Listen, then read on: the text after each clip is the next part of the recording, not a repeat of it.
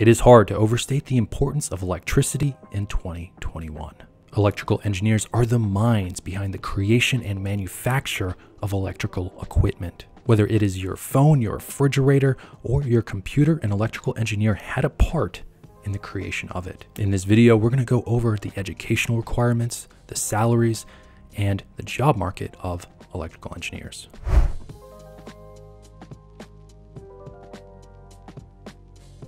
So how do you become an electrical engineer in 2021? You need a bachelor's degree from typically an accredited university.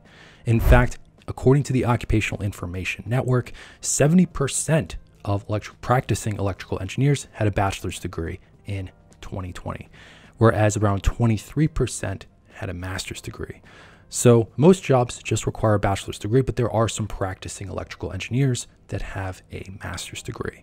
If you're interested in eventually becoming an engineering manager, they tend to have a little bit more education. 39% of practicing engineering managers have a master's degree. And getting a degree in engineering opens up so many different pathways. That's why it's such a good idea to consider engineering, because it kind of gives you this transferable skill set. Electrical engineers can become engineering managers. They can become post-secondary engineering teachers. They can become software developers. They can work on in many different engineering fields, but they can also become another type of engineer if they so desired. And the list goes kind of on and on. Many engineers also become entrepreneurs. So what kind of compensation should an electrical engineer expect in 2021? Well, this definitely depends on which country you live in. In Germany, according to payscale.com, the average compensation of an electrical engineer is $59,792 when converted to United States currency, USD. In the United Kingdom, it was $65,224. Canada, $74,749. Australia, $86,433. And finally, the United States, where the median base salary of an electrical engineer working 40 hours a week was $100,830. Just like in many other occupations, the United States tends to pay more than other countries. Although I have noticed that Australia is really catching up.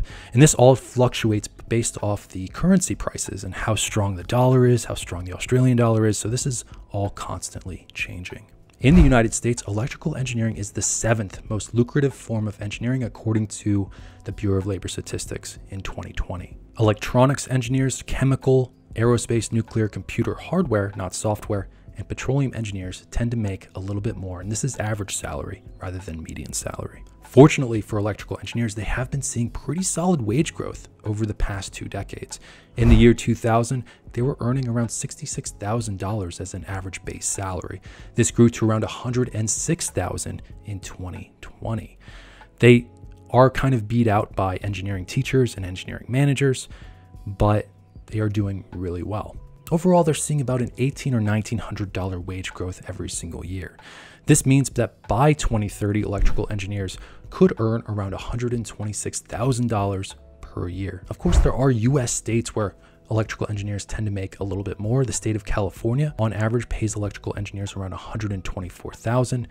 Basically, the dark blue states in this map tend to pay electrical engineers a little bit more. The Golden State tends to pay the most, but there's also New Jersey, Vermont, and the state of Maryland. So that covers the compensation of electrical engineers. Next up, what is the job market like? Is there heavy demand for electrical engineers in 2021? Well, the first thing to understand is that the electrical engineering workforce is pretty large. There's a lot of employed electrical engineers.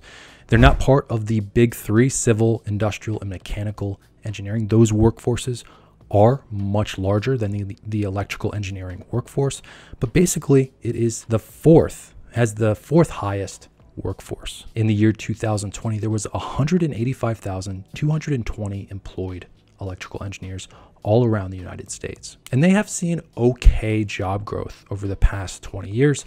In the year 2000, there was around 162,000 employed. This grew to around 195,000 employed in 2020. So they've seen about 30,000 more employed in about 2 decades. There are other engineering fields that are growing faster. Industrial engineers are seeing about a 10% growth over the next 10 years, whereas electrical engineers they're forecasted to see about a 3% growth over the next 10 years. The level of job growth for electrical engineers into the future really depends on if the United States is going to be building and creating new things over the next 10 years. Electrical engineers and electronics engineers got kind of hurt in the early 2000s when there was a lot of outsourcing of engineer jobs and factories to China and Asia. If this outsourcing is allowed over the next 10 years, there will be less employed electrical and electronics engineers. So we'll have to wait and see what happens. With companies like Tesla and other EV startups, this really could lead to a lot of job growth for these engineers. Another great way to gauge how competitive the job market is at this particular moment in time is to look at the number of job postings for electrical engineers. To do this, I usually use Indeed.com. I just did a general search for electrical engineering job postings nationally, all across the United States. When I did this search, it showed 31,798 job postings for electrical engineers across the entire United States. When we compare this to the size of the workforce, which is around 185,000, this actually shows a pretty severe shortage of electrical engineers in 2021. In my past couple of videos, I looked at this similar ratio for civil engineers, mechanical engineers, and industrial engineers, but I haven't seen a ratio this severe for engineers. Based off this metric alone, it really does seem like electrical engineers are really high in demand, even over some more popular engineering fields. So that covers the job market for electrical engineers. It is obviously a very in-demand occupation right now, especially in the United States. What are electrical engineers like? Would this occupation be compatible with your interests and personality? According to the Myers-Briggs company, the Myers-Briggs personality type most attracted to becoming an electrical engineer is the ENTJ, also known as the commander. And this is actually the same personality type most attracted to become civil and industrial engineers as well. Meanwhile, the second most likely type to become an electrical engineer is the architect, also known as the INTJ, no surprise there. Then it's the debater, the ENTP, and then finally the thinker, the INTP. Definitely notice that all four are thinking over feeling. If you're familiar with Timecodes, which is a different personality framework, electrical engineers are high in realistic and investigative, just like pretty much every other engineering field.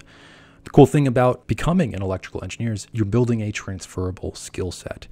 If you decide you want a more social occupation in the future, you have the potential to become an engineering teacher teaching on a post-secondary level. And if you're really ambitious, you also have the option of becoming an engineering manager. So as you can see, there are pros and cons to becoming an electrical engineer in 2021. Electrical engineers tend to earn more than many other engineering fields in the United States, at least. The United States is the highest paying place in the world, according to my sample set, for electrical engineers. If you enjoyed this video, definitely also check out my civil or mechanical engineering video.